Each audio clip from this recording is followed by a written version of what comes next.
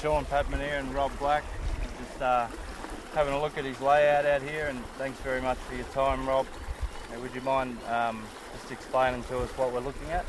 Well, this is a Padman Dropbox with a timer on it. I'm using this in a approximately 5 hectare down the slope field with a pontoon at the top. The pontoon distributes the water to the 40 beds, and from there it takes about 6 to 7 hours. This length, about 700 metres, will go through in 7 hours. The reason for that is I'm putting half as much water again than a 63mm syphon will go down a drain, down a furrow. So I'm using somewhere near 400,000 litres per day down each furrow. So in 7 hours, I'm getting full coverage across the bay. Yep. And I have tail water. The recycle pump will bring that back here and increase the flow of fraction. But yep.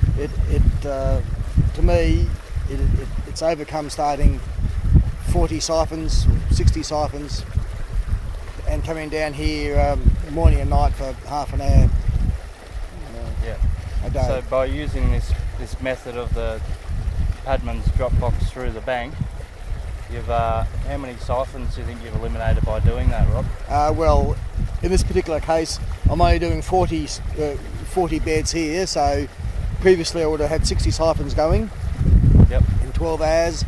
This is now going equivalent to 40 syphons going through 7 to 8 hours.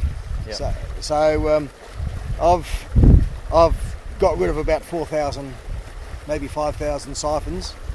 So I sleep all night. I get up early about 6:30, hour and a half run in the morning. I then at night time go around about 5:30, 6 o'clock for about an hour at night time it takes me, because I do all my major setups in the morning. The only time I have to change that is if I have a paddock change where I haven't got automation. Yeah. If I've got automation, I can set a timer in the channel, but I have still got channels which I haven't got automation on, which will be converted over the next 2 years. Yep. So not only have you perhaps made life a bit easier for OH&S reasons with not having a full syphons, and you've got yourself a manual winch here and some portable timers. Is there any benefits in what you've found there? I'm running a fairly large property of somewhere near 1,500 hectares. 600 hectares of that is irrigation in the summertime, and I'm still getting 6 to 7 hours a day of work sitting in a tractor or whatever I'm doing, not worrying about having to come back here. Let's set this up at 2 o'clock in the afternoon. I can then spend the afternoon water skiing, come back here next morning at 7 o'clock tomorrow morning, and everything's done for me. The biggest thing I've got to do is make sure the recycle pump's got enough fuel in it. Yep. So there's a real benefit in just literally set and forget, and then you can worry about other jobs you need to do on the farm. Exactly. Set, not forget, but set, and my productivity on the farm has increased since I've gone from being exhausted starting syphons and having 2 hours siesta at lunchtime. Yep. And then getting up midnight, 2 o'clock in the morning and changing syphons again, because every paddock's different. You can't have 12-hour syphons everywhere. You can have to have 6 hours, 8 hours somewhere, depending on the layout. But I've slept this year every night. I can go away overnight and come back next morning, and I've had maybe 6 or 7 changes in that time. Yeah, so you've got good confidence in the timers. Huge amount of confidence. Pretty simple to use. Do your children use them, Rob, or anyone else that you employ use them? My daughter, who's 16, she can come out here and set these up. Getting her to do it's another thing. As all 16-year-old daughters have got a mind of their own. But well, that's good. So relatively simple then. It is. If we talk about the outlet itself, the Dropbox, what are the benefits you've found with the style and design of product? And well, what I was looking for in the Dropbox, or in before I went to this method, was I need to have my pontoon area. After I finish watering, it needs to dry out, and if I've got water going past to another paddock, I've got no way of controlling that. Now Syphons will do that for you, but you've got a rotor-buck area which you have to knock down to do any passes, then you've got to put them back up again. Yep. With a Dropbox, I do the pontoon area at the beginning of the season. Yep. I do not touch that during the season, and in between waters, in the springtime, it'll dry out. Yep. It dries out every time. You'd say the 100% rubber doors are, there's a lot of value in that, Rob? There's a huge amount of value on it. But if you've got water going past, which I have on many paddocks, that area stays dry, and because there's side dressing, there's cultivation when the plant's young, and all that can be done with a fully sealed product. Very good. And any major erosion problems or any trouble there? The outlets?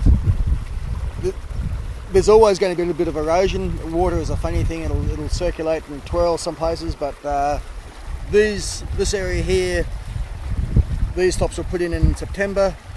Then there's a lot of sinkage here, and we've kind of gone through and fixed them up there back in November, as any new product. But this will be right for now for years. All I've got to do here is just make sure the pontoons are kept clean at the beginning of the season. Yep, so a little bit of maintenance on the pontoons at the start of the season. Very little maintenance compared to having a rotor buck. Yep. I would, in this 40 hectare field, it wouldn't take me 2 hours to maintain the top and bottom. With drain at the bottom and a pontoon at the top. Thanks, Rob. And if you had to summarise, what do you think the three main benefits of this Padman Thru-the-Bank structure and the automation would be? Firstly is I sleep at night. Very rarely do I get out of bed during the night.